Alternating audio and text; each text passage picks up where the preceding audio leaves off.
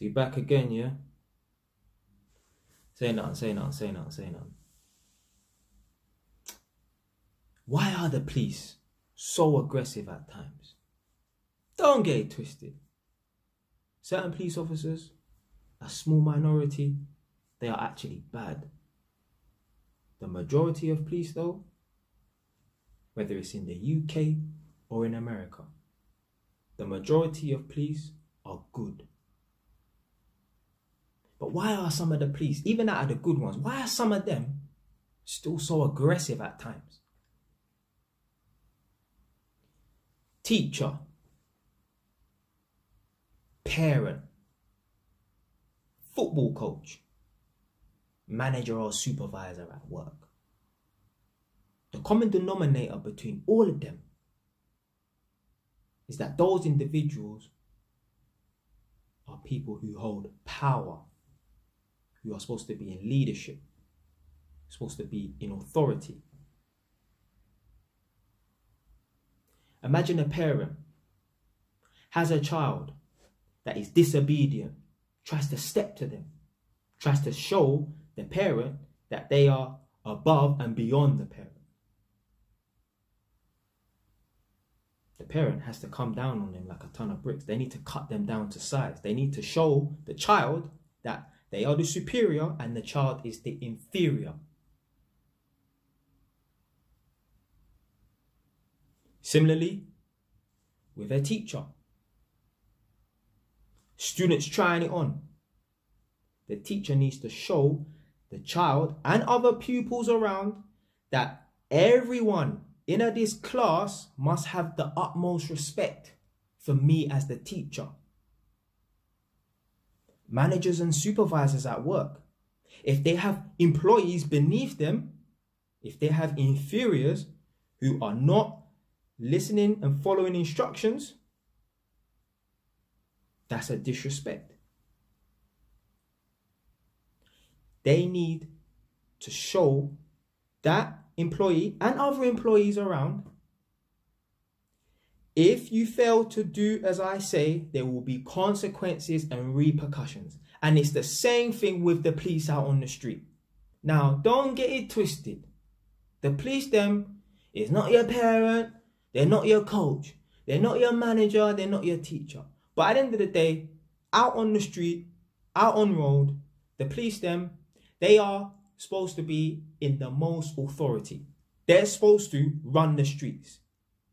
They're supposed to be the baddest people around, quote unquote. So when you got man around, and gal as well, breaking the law, doing things they're not supposed to, or maybe just during a routine check, stop and search, whether they really got grounds or any evidence or whatever to stop these people. When they're interacting with either criminals or people they're stop and searching on the road, when these people are giving them back chat, when these people are not behaving themselves, when these people are not showing the police utmost respect, the police have to be more aggressive. They can't allow people out on the street, criminals or people who are going to be criminals, they can't allow nobody to test them. They are supposed to be in the utmost authority out on the street. When the police stop and search people, or they're giving instruction to the general public, if certain individuals think, you know what, I don't have to listen to the police, you know. I can do whatever I want. I can be disrespectful. I can be disobedient. If the police let that slide, that's an invitation for anyone in the future to walk all over the police, to not follow instructions. The police need to have the utmost respect out on the street. When people don't follow the police's instructions and they're disrespectful, others will see that and take advantage of that. You've seen videos where men are getting stopped and searched on the street and they're not having a bar of it from the police. A lot of the time, the police, they stop and search people and they're cool, calm and collected. But what ends up happening is the person who stop and search, they turn up their aggression. What do you think the police are going to do if an individual turns up their aggression? Oh, sorry, we've got the wrong person. Let's go and pursue. No. If an individual turns up their aggression, well, the police are going to turn up their aggression to show that individual, you're not bigger than us. The police need to have the utmost respect out on the street. They cannot have people thinking that they can disrespect them. That nonsense, disrespecting the police.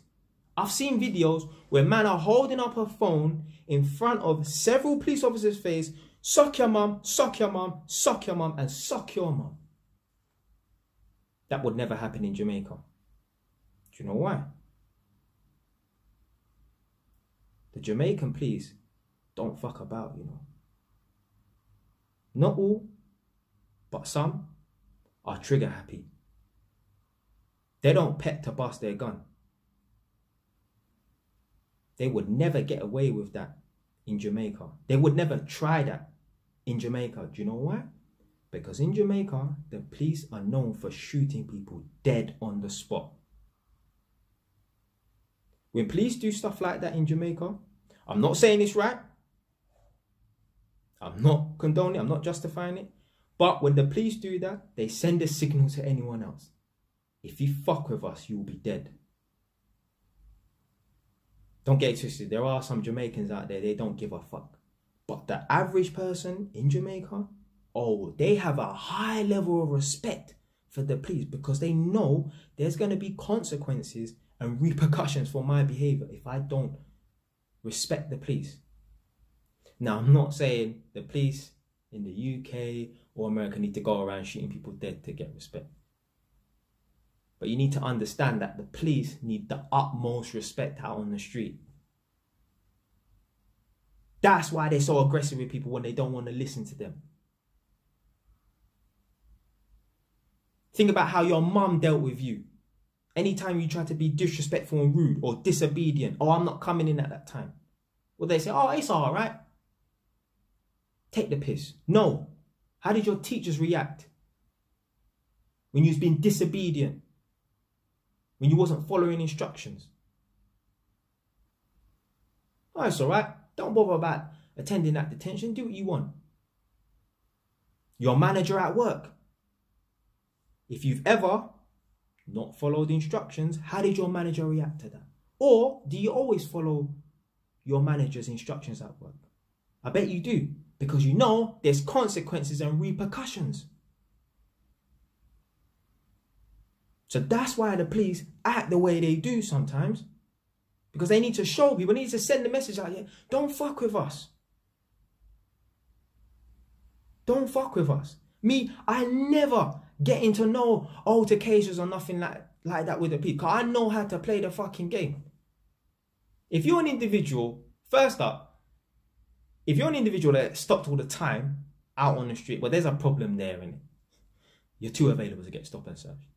But if you do find yourself getting stop and searched all the time, and you're an aggressive person with the police, and you find yourself getting into these altercations with the police, take Jay Wise's advice for once, please.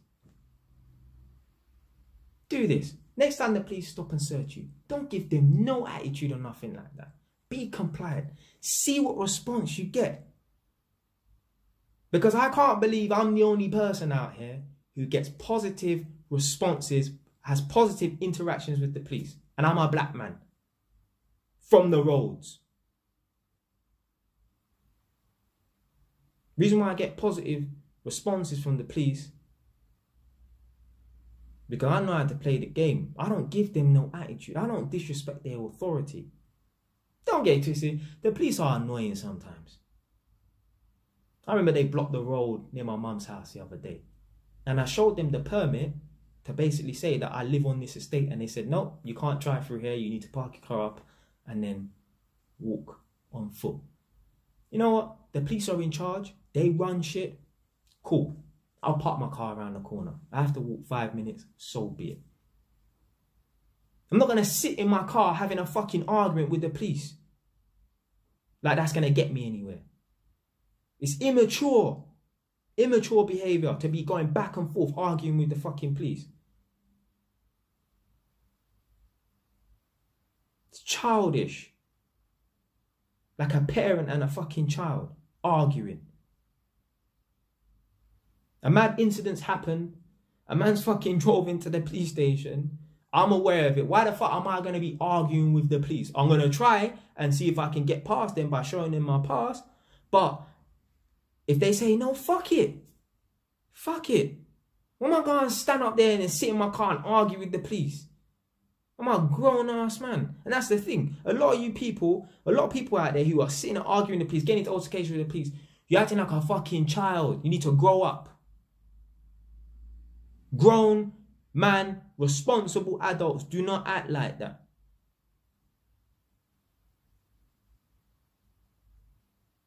People have a purpose in this world, purpose in life. They don't act like that on a day-to-day basis. They don't act like that when they are coming into contact with the police.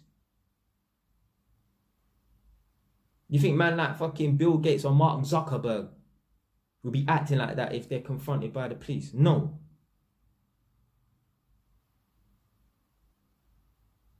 Yeah, I would expect that foolishness for some dumb rapper or something like that. Yeah, because them man, a lot of them man, their mind is not in the right place.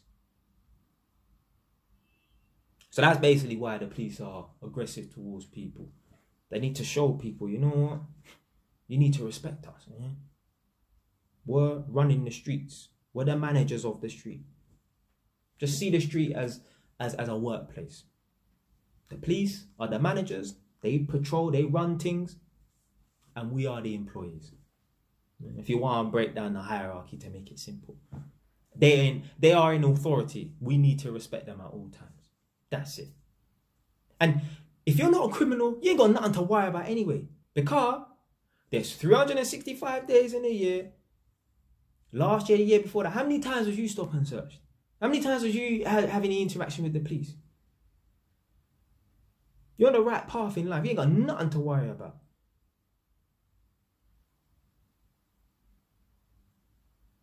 You might find yourself unlucky, get stopped by the police because you're just in the wrong place at the wrong time. If you find yourself unfortunate, get stopped by the police because you're in the wrong place at the wrong time, just be cordial, yeah. Let them talk, search your car, whatever. Keep it moving. I guarantee your interactions with the police will be much shorter. It's funny how you people don't like the police. You hate the police with a vengeance. You hate their guts. But you're sitting there talking to them, allowing them to spend more time with you. That don't make no fucking sense. Stay wise.